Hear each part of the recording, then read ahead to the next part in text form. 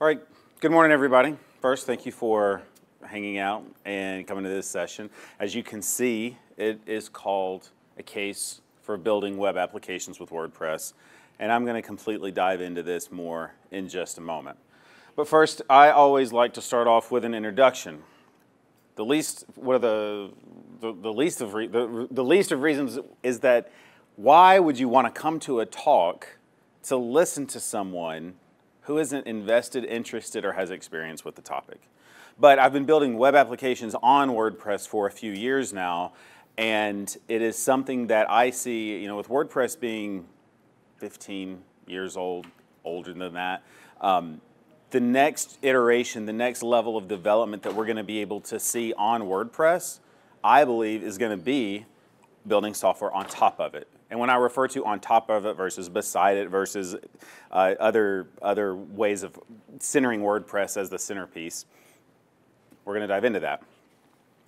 But before we get started, I want to tell each of you a little bit about myself, both professionally, personally, things like that. So first off, professionally, I am a senior backend developer for Web Dev Studios. I also moonlight or freelance or whatever you want to call it as for Pressware LLC, which is my own business where I build custom applications and plugins for small businesses and individuals. For 8 years, I ran Pressware, and then this year I started at Web Dev Studios. So it was it's been a really interesting experience, really great experience. And with Pressware, I'm focused primarily on small businesses and individuals like I like. And with Web Dev, I am working at the enterprise level with WordPress. Now, I also blog regularly. Used to, it was daily. Then it moved to occasionally throughout the week. So I try to blog about 3 times a week. I also, this year, started doing a little bit of podcasting. It is focused, it's more of an extension of my blog where people can submit questions anonymously or not. And then I will answer them. And then I also provide some other information around the questions. And I try to keep it short, like 20 minutes, because so many podcasts, like right now, podcasting I know is all the rage, but, and I think that that's a good thing, but with podcasting, 20 minutes, sometimes you're just going to be running to the store, you're going to be out for a walk, you don't need a 60-minute podcast, but maybe 20 minutes. Now, the too long didn't read of how I got, or the TLDR of how I got into WordPress. Back in 2005, I started blogging when I was in school here in Atlanta at Georgia Tech. I was running, I don't even remember which version of WordPress that it was. I know Kubrick was the default theme. I think it was the default theme for several iterations of WordPress. And then as I got into after college and started working in the software development field, I was blogging about my experiences, sharing what I was learning, things like that. And that's something that I still do to this day. But when it comes to WordPress development, I was getting my first time ever actually modifying anything related to WordPress core was messing around with a template file, changing some PHP within one of the files. Fast forward a decade, and the amount of work I was doing on WordPress had just ballooned. I had gone from .NET and Ruby on Rails, then from Ruby on Rails and to WordPress, and then exclusively into WordPress. And then lastly, I have been speaking at WordCamps and various meetups, WordCamps across the country for a few years. I took last year off of all speaking, but yeah, I've spoken at a number of different WordCamps and different meetups. Now, one thing, if you've happened to hear me speak before, you know that one of the things I like to do during my talks is to make it more conversational. Like I like to have people ask questions in the middle of the presentations and things like that. But this one's going to be a little bit different. I'd like to get through all of the information and then have ample time at the end for questions, comments, etc. So if you have a question, and there is going to be a good bit of information at the tail end, if you have a question, jot it down, and happy to answer it. But I want to make sure I get through everything before stopping and answering questions and things like that. Personally, I'm married to my high school sweetheart. We celebrated our 11 years of marriage last month. We have 3 kids, 2 of which are, well, 1 is 7, 1 is 5, and 1 she'll be born in September. So we're really looking forward to that. I have 2 dogs that we've had since we were married for 3 months. They're siblings, they're awesome. And then we have 2 cats, which that was not my choice. I was outvoted by the women in my house. So, and the dogs, they deal with them. And, you know, they're good cats, but I'm not, I tell people I'm not a cat person. I am these cats person, but that's it. As far as interest, I am into music. In fact, for a while I thought I was going to do music as a career. Then you realize, man, that's a hard career, and probably not going to make a stable living doing that. And if you want to get married to your high school sweetheart, that's also probably not a field in which you should go in. So anyway, I didn't do music, but I have played guitar since I was in 7th grade, dabbled with various instruments, things like that. I also am very much into fitness. And by fitness, I am not someone that you're likely to see at a gym lifting weights or anything like that. But I love running, high-intensity interval workouts, things like that. Parkour, I'm kidding. I don't jump off buildings. And then like the rest of you, I enjoy reading. I like movies. If I had to pick a genre, horror, science fiction, fantasy. I can't even pick one genre. But there you go. And more. I don't know what other things constitute interests. But that's me in a nutshell. So about this talk. Unlike many of the talks that I've given before, no code is going to be shown during this talk. It's all going to be discussed at a high level. And we are going to be talking about software development. So if you have experience with any kind of development, be it software, be it web development, writing any kind of code that's helpful but not necessary. And then, as I mentioned earlier, please hold the questions and comments till the end unless it's like an absolute emergency, and then I'll answer you. Okay, so building web applications with WordPress. What does that statement mean? And the idea is that I want us as WordPress developers and those involved in the WordPress economy to start thinking about using WordPress as a foundation for WordPress or for web applications. But I'm very particular about the word foundation. So before I explain why, I want to make sure that I'm clear as to why this is a case. Because sometimes when I talk to people about this, they're like, so you should completely just forget about Laravel or Rails or .NET and just exclusively use WordPress, and that is not what I'm saying at all. I am saying that when it comes to building web applications, don't dismiss what you already have or what you're already familiar with. Because some of the things that can be built with Laravel and with Ruby on Rails and with other Symfony and with other frameworks can be done with WordPress. There are differences, and we'll get into that. However, I think it's important to, when you sit down for a project or you have an idea, don't just throw everything away. Say, can I do this with WordPress? And that's one of the things I want to make an argument for today. Secondly, as developers, it's incredibly easy to get distracted with new utilities, frameworks, libraries, technologies, whatever it is that comes out. But one of the things that I've learned in over a decade of doing this is that sometimes the new shiny thing today is going to be just completely scrapped in 6 months. And so people like, look at, for example, jQuery. How many of you in here are familiar with jQuery? You don't even have to use it. Okay, awesome. So I am a fan of a lot of the new constructs that are coming in new versions of the latest version of JavaScript. But that doesn't mean I completely dismiss jQuery. jQuery is a decade old. It has been hammered on. It is used on a wide variety of sites, applications, etc. If there is going to be a bug found in jQuery, it's going to be a pretty weird bug because so many developers have used it that the chance that this bug has not been solved is either you're actually doing something wrong or that the bug is not a bug at all. It's something that, it's something you're doing something wrong, or if it is a bug, then you can report it and it'll be fixed. But the longer software exists, the more hammered people are on it, or the more they hammer on it, then the more tried and true and stable it becomes. And the same thing can be said of WordPress. So with that, why not look at WordPress? And that is the whole idea behind a case for using WordPress for web application development. It's not the case for using it, it's a case for using it. So first, like I said, it is a foundation, it's not a framework. Now, and here's why I am very particular about this phrase. Frameworks out of the box don't offer any functionality.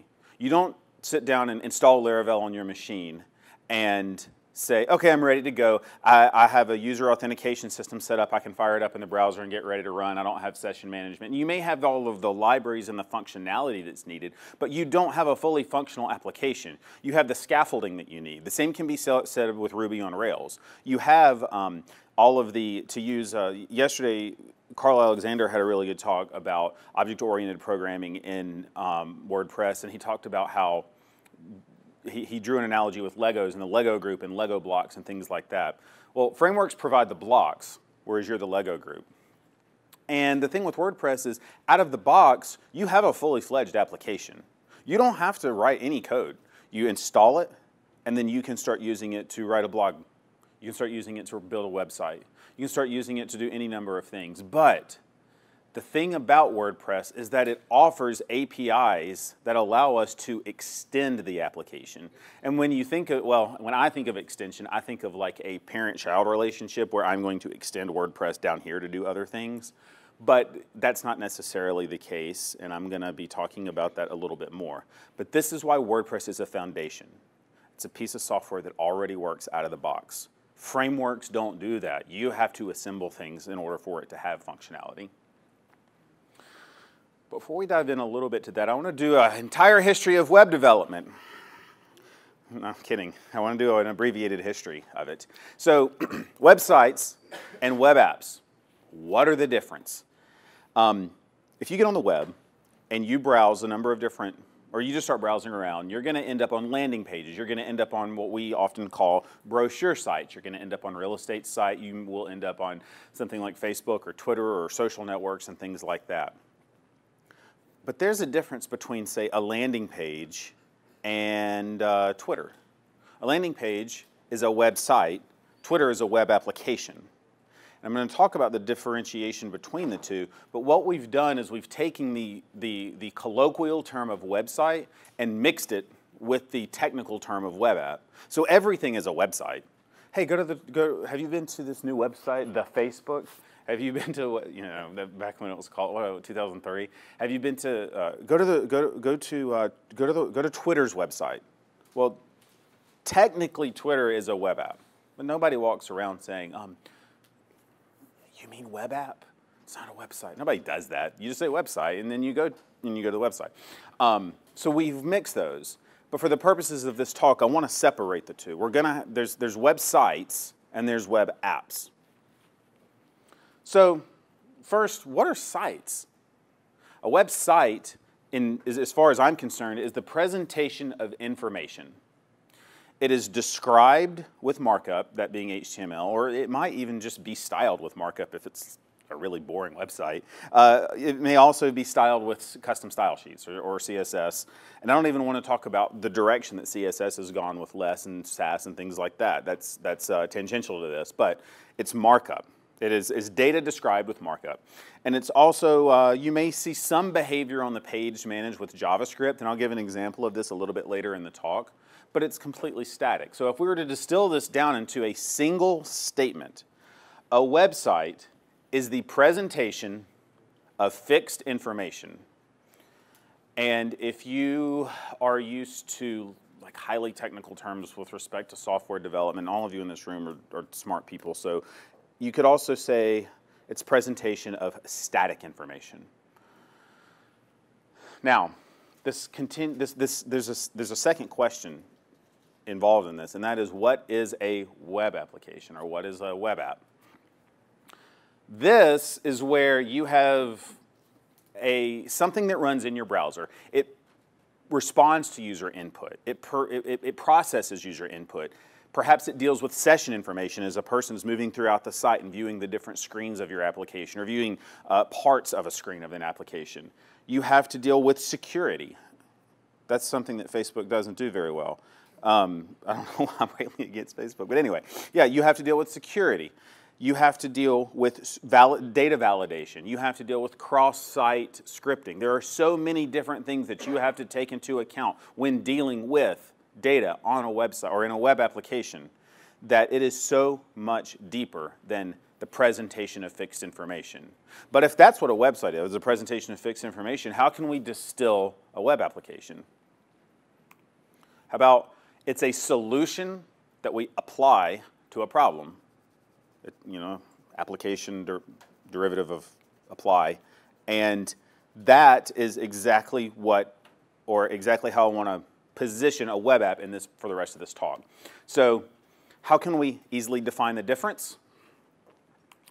Anything that presents data, and that's all that it does, is a website. Anything that transmits information, saves it, and retrieves it is an application. Yes, you could make a little bit of nuanced arguments in each of these, but that's the general case. Anything that presents data is a site. Anything that transmits information, saves it, and retrieves it is an application. And data encapsulates a lot of information. So let's talk about architecture. How a web application is built on WordPress. So when it comes to building applications, when it comes to building web applications with frameworks, we think of scaffolding, much like we do with buildings. That's where the idea comes from. It's just more conceptual or digital versus analog.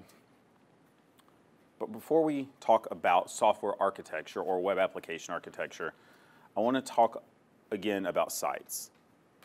And here is how normally the architecture of a site works something like this. At a high level or at a basic level.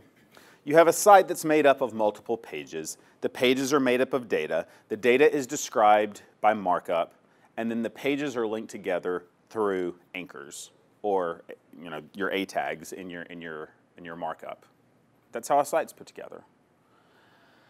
Now applications. First part, they're written in more than HTML and or CSS and or JavaScript.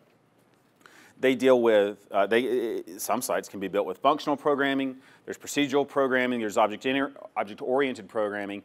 The latter two are the ones that you are most likely to see in WordPress. In fact, I would say that most of us who are involved in WordPress are most likely to see a procedural programming in WordPress.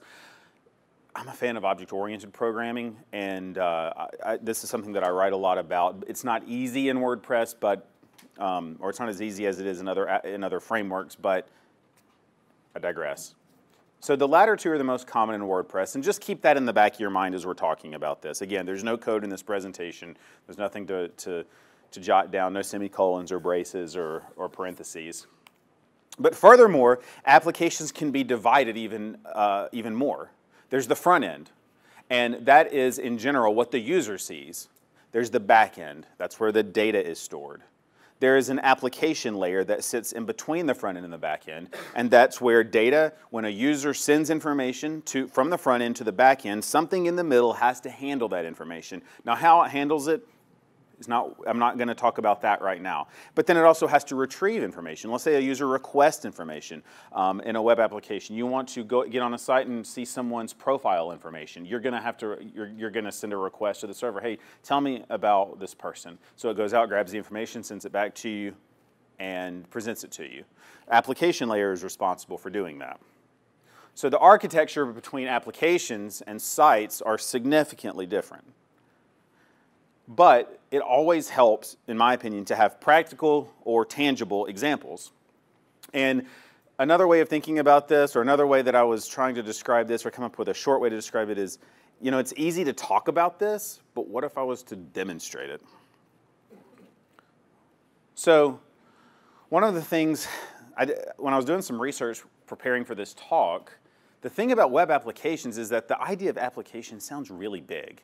And I know that almost sounds counterintuitive because we're so used to apps on our phones these days. Apps are just an icon that you press and then stuff comes up. And once the stuff comes up, you're in the app and you kind of stop thinking about all of the things that make it up because you're immersed in what the application is doing, the problem that it's solving, or how it's helping you do whatever it is you need to do.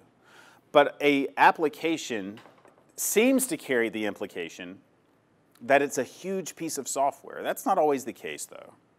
But when I was reading about how people define, describe, and talk about applications on the web, I kept coming across the idea that it's like this large thing. And that's not always the case. You can have really simple, small applications. So also keep that in mind. You can build very small, very focused web applications. Like I said, it's not always the case. And over the remainder of this talk, I'm going to give an example as to how this is true. So first, I want to talk about, in the context of WordPress, a simple plugin and how it's not necessarily an application, even though it solves a problem. But then I want to talk about the idea of a larger plugin, and then I want to talk about a distributed plugin. Now, I also have a bullet point up here of an extension of a plugin. And this is something where if you're familiar with software like Easy Digital Downloads, are you familiar with that, or Gravity Forms, or any of those types of plugins, you can purchase extensions or add-ons. It's like plugins for plugins, basically. But I'm not going to be talking about that, but that is another example of a piece of software. You have software interfacing with another piece of software that's interfacing with WordPress, which in and of itself is software. But plugins. So first, practical examples of plugins. The first one, very simple. And normally I wouldn't do this because it sounds self-promotional, but the plugin that I'm going to show, it's one of mine, but it's completely free. Not a lot of people use it, and it's so simple that I don't mind sharing it because I have nothing to gain from doing this except for helping to make this point or to help make this case. So I have a small plugin called Easier Excerpts. And the idea behind that, I wrote it back, this was before Gutenberg was out. The plugin is Gutenberg compatible. However, for those of you who write a blog, are you familiar with the excerpt field that's below the editor? Awesome. Okay. So Easier Excerpts is, depending on your theme or depending how you have your site set up, when someone is subscribed to your site, they will see the excerpts show up in their RSS feed or in whatever way they consume your information. And the thing about the excerpt field is if you want to have a longer excerpt, and I consider this to be a long excerpt, the excerpt field is great for 2 lines. But if you want to have like a paragraph or 2, it's not so great. So you have to do a lot of scrolling. And when I say a lot, it's obviously related to the size of the excerpt field. So what Easier Excerpt Field does is this. It responds to user input. You paste data in, it dynamically changes the text field size or the text area size. You remove text, and it knocks the excerpt field back. You don't have to do anything, but the idea is that, hey, I can see my entire excerpt, or I see however much as I've put in. That's it. But that's a small plugin. There's no transmission of information. It doesn't save data to the, it itself does not save data to the WordPress database. It doesn't retrieve information. It just responds to user input. And it does so via JavaScript. So that's a plugin. That's not necessarily an application. But I would like to talk about a larger plugin. Excuse me. Okay. So the 4 things about what I'm going to break down, so I can't go, because of the nature of the project, I can't give specific vendor names. However, that will not stop me from breaking it down and explaining how it's all put together. So this plugin, first, it had to communicate with a third-party API. It had to then read all of the data that was provided by the API and parse it. And by parsing, I just mean it would have to read it. It had to make sure it was well formatted. Anything that was not well formatted, it would discard. That was one of the requirements. I don't necessarily advocate discarding information that can't be processed. Maybe you should let your API provider know that something's going wrong. Third, it would create custom post types, taxonomies, and templates. And by templates, I legitimately mean WordPress templates. It would present the information that it would be pulling from the API. But there was also another component that was batch processing. And I'll get into that terminology in just a moment. But this is what a larger plugin can do. And this, in and of itself, it's built on top of WordPress, but it's doing a lot of work that's not related to it. It's communicating with a third-party API. It's reading information. It's parsing information. And then, especially the third point, it is connected to WordPress. But if you were to pull that part out, you're still doing application-based functionality. So first, this larger plugin, the API client had to have an API key, which if you've ever interfaced with another third-party API, maybe something like Stripe, you have to have a consumer key and a consumer secret or something like that. You would need to be able to interface or connect to that API, and you would have to do so by having a key or password or whatever term they provided to you to connect to the API. Then they give you a list of all the different things that you can do. You can request information from it, etc. And or sometimes you can even write information to it. In this case, I'm simply pulling information. So then in WordPress, I would have in the plugin a class responsible for going out and then wrapping all of the API methods that you could then invoke within WordPress. Hey, I want to pull this information. I want to pull that information. I want to pull this information. I want to pull that information, and then save it to the database. And that's where the reading of the data comes in. Now, this is where I've numbered these, and I've tried to do them in the most logical sense possible. I might hop around a little bit, so this, bear with me. If you have questions, I'm happy to answer them at the end. Once you've read a significant amount of data from a third-party data source, you have to do something with it. But you're faced with a problem on your web server. It will time out if you run a process for too long. And you may have run into this with another plugin. You may have run into this in your own code. I don't know. And to make that even more challenging, different servers have different thresholds. Sometimes they time out after 60 seconds. Sometimes it's 120 seconds. Sometimes it's 5 minutes. It can be really hard. So what you want to do is have a reasonable time. And even if possible, you want to be able to control the full environment in which it's running. That way you know, hey, I have 2 minutes to run this process. That's where batch processing comes in. So let's imagine you have in a database, or maybe if you don't think in terms of databases, think of like a spreadsheet. You just have all these lines, and all these lines of data have to be processed. And in each line, there's more data that has to be inserted, moved around in the WordPress database. Let's say that you have thousands of lines. Well, the thing about that is you can't process all of that information without the server timing out. So you have to batch the work, or in a more less formal, you have to chunk the work. So you take 10 records at a time, and you say, okay, for the next 120 seconds, I'm going to grab 10 records, process them, send them into the WordPress database, and then move on to the next one. But then that raises another question. How do I know once I'm done with one job to start the next job, or once I'm done with one chunk, how do I start the next chunk? And that is where a job scheduler comes into place. So you have to have another piece of software, another piece of the software that's responsible of knowing where you are in the batch processor, or where you are in the batch processing. So the job says, okay, I'm grabbing 10, and now I am working. Don't bother me. I will notify you when I am done. It processes the information, it completes it, it checks to make sure that everything is done, and then it will send a notification. And that's where I put notification system down here at the bottom, because it's used in a variety of different ways. I'm going to talk a little bit more about it in a moment. However, whenever you are someone who's administering a site or running a piece of software, you have to provide some type of feedback to the user, regardless of if they are a administrator or just a basic end user of your software. So when a job is done, you have to notify and say, okay, I'm ready to start with the next job. I'm ready to process the next set of records. Or, hey, I'm completely done processing it. There's nothing to do. Or maybe even you have to go out to the server and say, is there new data that I need to get via the API or not? And then you have to raise a notification about it. Now, how you implement the notification, in WordPress, we think about the bars that show up at the admin notices that show up at the top of the dashboard. I'm not saying that's how you have to do it. It could be something in a log file. If you're the main person working on this, just pay attention to the logs.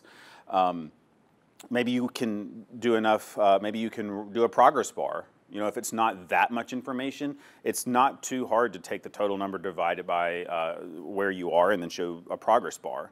But on top of that, you have to have something that's polling to say, hey, where are we in the process? How many records have we processed? And WordPress has the Heartbeat API, and you can read about it in the codex or in the developer resources, or you can write your own polling mechanism. But it will check to see, hey, where am I? Do I need to send a notification? If yes, do so. Otherwise, keep going. And then you just repeat this process until the job is done. And then you have this notification system, as I mentioned, and it can do a number of things. The notification system is here in this context is very general. It can say, hey, I'm starting the next job. I'm starting the third out of 150 jobs. You can say, hey, I'm completely done. You can say, hey, I have I've recognized that there's something on the third-party API. I've made a request. There's information we don't have. Let's go grab it. There's information on our server that we have that's out of date. We need to update it. The notification system can be as advanced or as simplistic as you need to solve the problem. And then finally, there's the import process. And this is the WordPress-specific component that I was talking about earlier. And this is where you have to decide, once I've got the data in the database, how does it need to be presented to the user? Does it need to be a custom post type? Does it need to be a taxonomy? Does it need to be a custom post type stamped or tagged or categorized using a custom taxonomy? Can I use pre-existing taxonomies? There's all of these little nuances that you have to think about. And I'm not here to be prescriptive and say that, oh, you know, every time that you import some new, let's say, paint color from a vendor, that you need to have a custom post type of paint. And then the color is a taxonomy. I'm not here to make a case for which is the best way to categorize your information, but you do need to think about it in terms of how WordPress represents data, because ultimately that is where it is going to reside. So that's a large plugin. I consider that a web application that's built on WordPress. And the reason that it's built on WordPress is because you could remove WordPress from the foundation and replace it with another system that provides templating, data storage, and things like that. Now, this is something that's becoming more and more interesting in the WordPress economy. How many of you in here have just heard of the REST API? Awesome. Are you familiar with the terminology of headless WordPress? That's another thing that's getting more. Okay, cool. So if you're familiar with the REST API, then you have all you need to know about what headless WordPress is all about. So I have this titled an iOS application, and here's why. I am currently in the process of working with two other people. One of them is a cardiologist, one of them is an iOS developer, and then there's me who builds software on WordPress. And the cardiologist has an idea for an application that he wants to run on iOS. And so there's going to be software, obviously, that has to run on the phone. But then there's going to be something for another party that is going to need to work in a web browser. And I'm going to break down each part of this to you. So first, this is by far the most, in my career, the most advanced WordPress application that I have built. And by that I mean it's advanced in that it's distributed among multiple operating systems, multiple languages, and there's a lot of different little nuances we're having to take into account. It's a lot of fun. It's a little bit challenging. But for the sake of this talk, the cardiologist wants to have the patients with the app on their phone. Now, the data that is for the patients is unique to them. They cannot have access to other people's information. If you're familiar with HIPAA, you know that, well, by your response, you're very well aware of the regulations around that. But so you have the patients with the data that is going to be on their phone, and then you have, thanks to WordPress, the REST API, and then the physicians will have a web application, and physicians have multiple patients. But a patient just has himself or herself. Now, the REST API is what will allow us to take the patient's iOS application and communicate with the physician's web application. So first, the iOS application, this is going to sound almost boilerplate because this is how so many applications are built. There has to be user account management. They have to be able to log in. So they're going to need a username. This can be something like their email address, or it can be something else that they want to choose. And then there's got to be a strong password because that matters. There needs to be session management because as they're moving around in the application, we're going to need to know, not only are we going to need to know what information they're entering and when, but we're going to need to know if something happens to break, we want to log it so that we can keep tabs on, oh, we need to fix this bug or things like that. You don't want to throw up an exception message about something to the user, that, especially for people who are having heart problems. If they see something they don't understand, that might, I don't know what that would do to their heart. So anyway, you also want to have data serialization. And by that, on the phone, you want to take the information and save it into a format that you can easily send across the proverbial wire to the web application. And that's what the iOS app has to do. Yes, it's at a high level, but it's relatively boilerplate for a lot of applications, except it's specialized to a very specific industry. But what applications aren't? So then you have the WordPress API. Now this, even though it's powered by WordPress, is kind of the interstitial part of the application. It allows the user to create the account. And here's one way to think about this. This is why it's not just a matter of, hey, I have an email address and here's my password and I want to set up my account, let me do it. It's not that easy, because you have to then say, okay, a person on their phone is signing up. Then we have to make a hop and say, they hit an endpoint.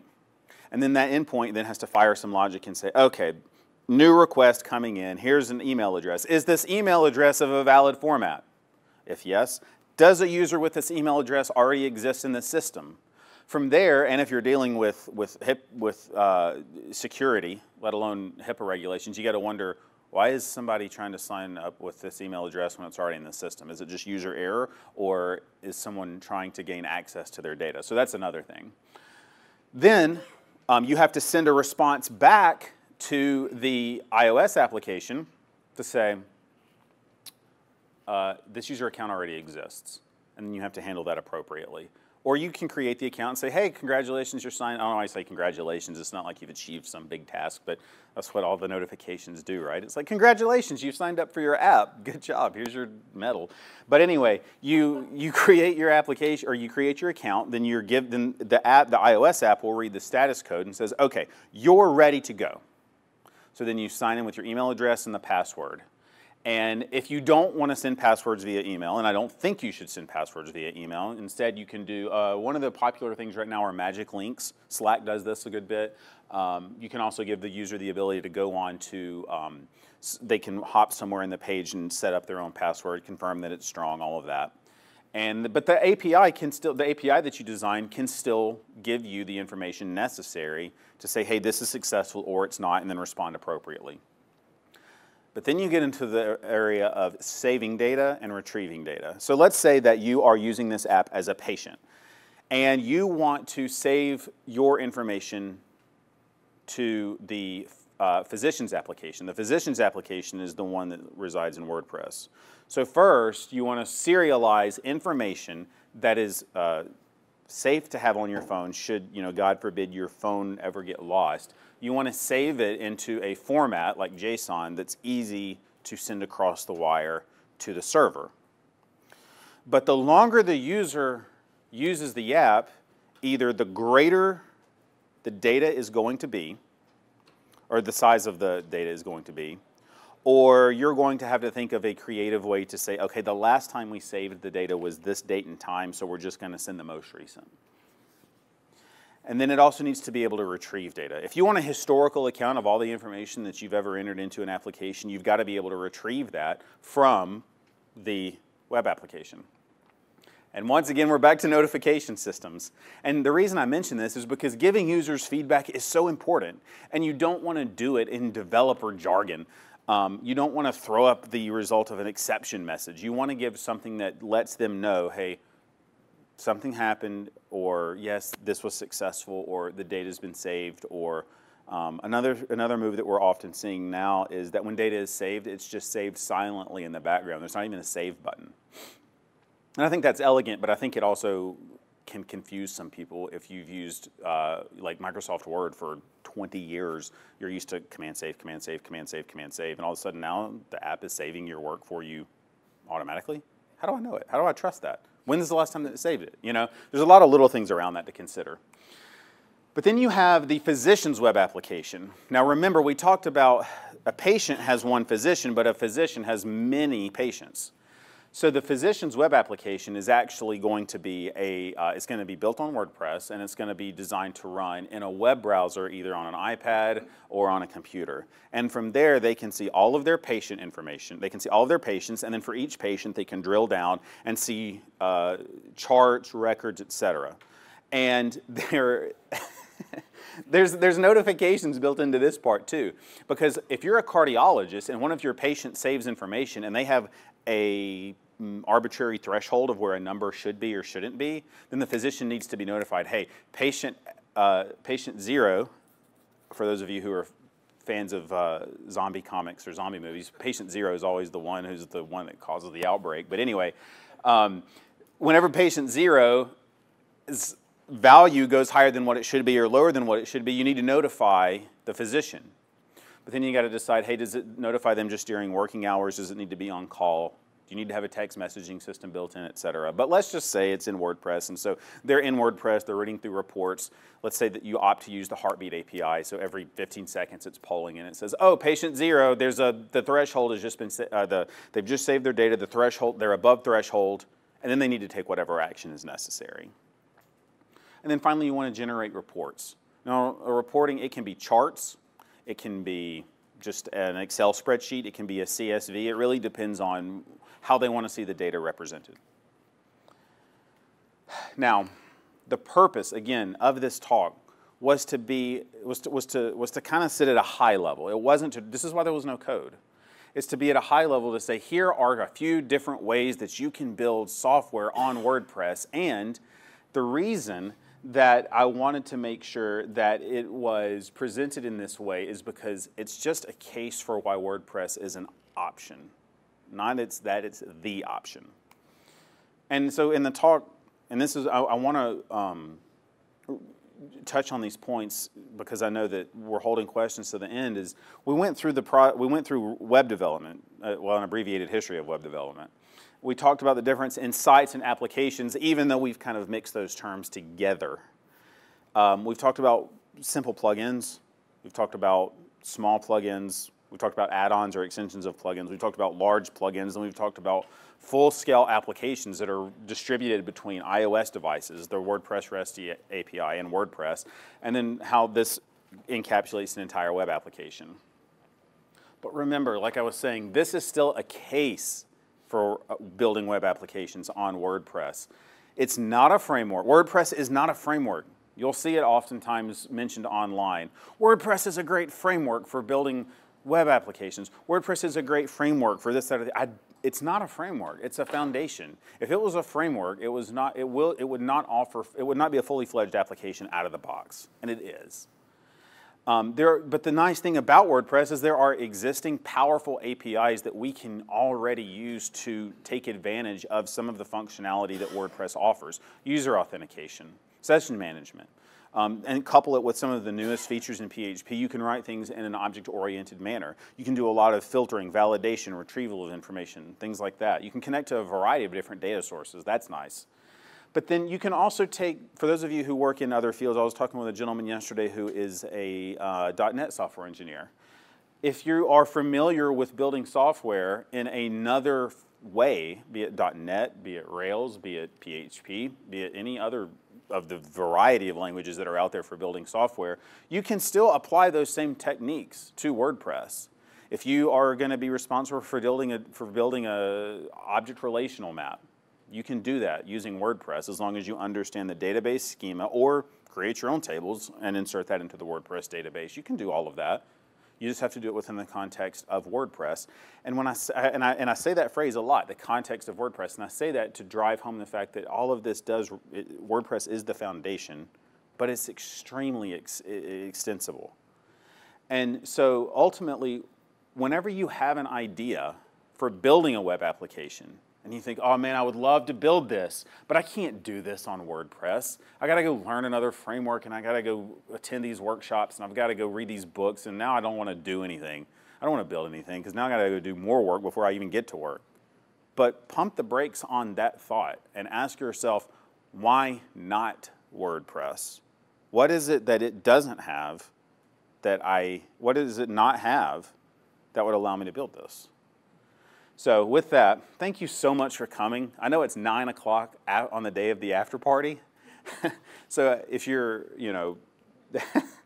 hungover, or if you are drinking some kind of special coffee, or I don't know what's in your white cups, thank you so much for coming. I really do appreciate it. I hope that this talk helped to expand the ideas or that expand your proverbial horizon as to what you can do with WordPress. But at this point, I am completely open to questions, comments, and conversations around this. It's something that I really enjoy. And so with that, I'm going to open the floor for questions. Yeah.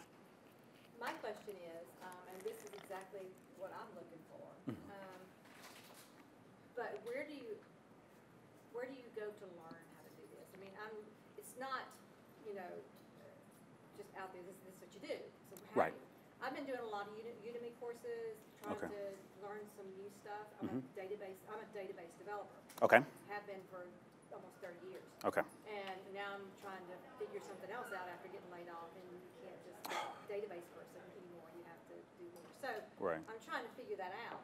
Okay. And I shied away from WordPress for so long because it was just kind of locked down. You couldn't do a lot of stuff. You can't have your own data. And this is you can. So I need to learn how to. Okay. So the question is, how do you learn to do this in WordPress if you've not done it before? Or if you have experience in other fields, industries, or segments of the industry, how do you learn to begin bringing this into WordPress? Is that a fair summary? Okay. So the first thing I would recommend, Carl, I'm going to ask you to, this is not a plant. Can you please plug your book with the discount code? I have a book on object-oriented programming with WordPress. It basically teaches you like the concepts of object-oriented programming. So it's not how to build a plugin or things like that. It's like really about like computer science topics related with a language, with the terminology related to WordPress. Because I do .NET. I do Okay. .NET, and I'm doing learning React.js, Laravel, Okay. PHP. I'm doing all that. Okay. too. Okay. I was trying to find, to create an application that can interface with, but it sounds like I can do this, Yes. and that's kind of what I'm trying to Okay. figure out.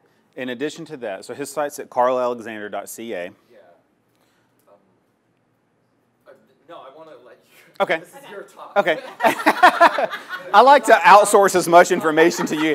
We're going to have questions, and y'all are going to answer them. No, but it's a really good resource. And so that's why I wanted to mention that. The second thing is there, and this is, I guess, unapologetically self-promotional. I blog about object-oriented programming in WordPress. Did you say you know I do? I follow you. Oh, okay. Well, thank you. So I write about things in very small segments, but here's the best advice I can give. I think, Udemy and online courses and things like that, you're going to find, it's going to be a mixed bag. I'll be honest with you. You're going to find, that wasn't so helpful. But, or you're going to say, wow, that was really good. Oh, that's awesome. This is Exactly. And you can't, and to being someone, I'm older, and I'm just, all this technology is a little It can be overwhelming, trying to figure out which way to go. And I've got all these options. Which one do I choose? So I was like, this is what I want to do, but where do I go now? And I'm a self-learner, but I have to be pointed in the right direction. Okay. So are you familiar with, being a self-learner is such a great skill to have. Are you familiar with Zach Gordon? I am, because I know the name. Okay. He's on Twitter at @ZGordon. He has courses on a variety of different things. And I wish I could give you one place to go to learn how to do this. But what I would recommend is spend time in the WordPress Codex and understanding or learning the WordPress APIs. There's and just look it up on DuckDuckGo or Google and say WordPress Codex or WordPress APIs in Codex, and then match that with PHP. That's going to give you a lot of, because then you have your HTML5, you have your CSS and things like that. But that can also be built by a front end designer. But if you've been working with databases, then I would venture to say that you're very server-minded, back-end minded, things like that. And so when you start thinking about building applications, you can probably, and I'm making a leap here, but you would be able to say, you would be able to put something together and then display it on the screen. It may not look pretty, but you can always bring someone in to help it look pretty. Yeah, functionality of it is what I'm really good at. Then I would say in the WordPress developer resources, look up the available APIs and see what it does offer. It's okay to ask questions on Stack Exchange, the WordPress.stackexchange.com, but be careful. Don't just assume every answer you get is the best answer. Right. But that's with any site, right? Go ahead. No, go for it, David. Other thing too, you're from here? yes, coming, yes. Okay, always request your WordPress meetups, specific things, and they are able to find speakers and talk. I went to the one in Lawrenceville several years ago when I first started, Mm-hmm. and it was a developer, and I was kind of out of place. Mm-hmm. But now I'm in Cumming, and just to get to Lawrenceville, That's a long drive. It's really hard. Yeah. It's very inconvenient. That's an all day. And that's right, it's, you have to like be in that area when it starts. Right. You know, start at noon Yeah. to get there. If you have trouble getting to a local meetup, there are various online resources that can probably substitute for that, and I'll probably help you find some links later. Like the Slack channels and stuff like that. Like if you want to be pointed in the right direction, you need to be in a room of people that says, I want to learn about how WordPress reads third-party APIs, instead of somebody will give you like 8 or 10 links, and then that is a perfect opportunity to take it and run with it. So usually WordPress meetups are great for that, but there's Slack channels and various other things that I'll see if I can pull up something there. And the last thing I want to mention before doing other questions is go to wpsessions.com. You're going to find a variety of different topics there, but some, I'm sorry? WordSesh. Yeah, but WP Sessions, first WP Sessions is just a library of people who work exclusively with WordPress. They've built sites for the Wirecutter, which is owned by the New York Times. They've built, or web apps that do that, and then down into other smaller niches. But then later this month, WordSesh, which is an online conference, I don't want to say powered by the same person. Sounds like he's on a hamster wheel. He's the same guy who runs WP Sessions, Brian Richards. He's going to be doing it. It's an online conference. So I hope that helps. And don't hesitate to email me. I'm always happy to answer further questions about that too. Yes? So I have a couple of web applications already on WordPress. And one of the things that I'm always trying to figure out is there's so much customization that you have to do sometimes to get the results that you want. And every new update on WordPress or an additional application may be something that will break your application that is working amazingly. Is there a point that you have to just unplug the core WordPress from the update and say, hey, that's an application, it's not a WordPress thing anymore, and I don't need to worry with what's going on the WordPress arena at this point, just run with the application. Okay. So the question is, if I'm building a web application on WordPress, is it possible to turn off or to say, hey, I want to do essentially a feature freeze. I don't want to upgrade WordPress because where it is right now is acceptable for this application. Is that correct? Okay. So first, the first thing I want to make clear is when you turn off the ability to upgrade, you do run the risk of disabling security updates. But if you have control over the environment in which it's in, like if it's on an intranet or something like that, then that responsibility is on you to handle that. But you can turn off update notifications. You can turn off auto updates. You can turn off anything that deals with automatically upgrading WordPress. You can disable that. Off the top of my head, I can't remember all of the things, the proverbial knobs you have to twist to do that. But if you will look up, it's all documented in the developer resources and the codex of disabling auto updates. But it's something that you recommend on those scenarios, or you think that it's better to keep changing? It depends, because with an upgrade, so the question was, do I recommend doing that? This will be my last answer, so I don't run into the next session. But this is one of those answers I hate to give, but it depends. And it depends because you do run the risk of losing security updates. However, if you also miss out on updates, you could gain access to new APIs, but you may also lose APIs that you're already using. And in that scenario, you're either tasked with, okay, I'm going to run the risk of just leaving things as they are, or I'm going to write, in object-oriented programming, there's a design pattern called the adapter pattern. And the adapter will take an old API and you basically build, just like when you connect let's say an American power cable to something in Europe, it's an adapter that sits in between it and then processes the information. So it says, okay, the information's coming in an old way. I'm going to reformat it and then save it in a different way. So I hope that helps. It's a really good question, but it's not an easy answer.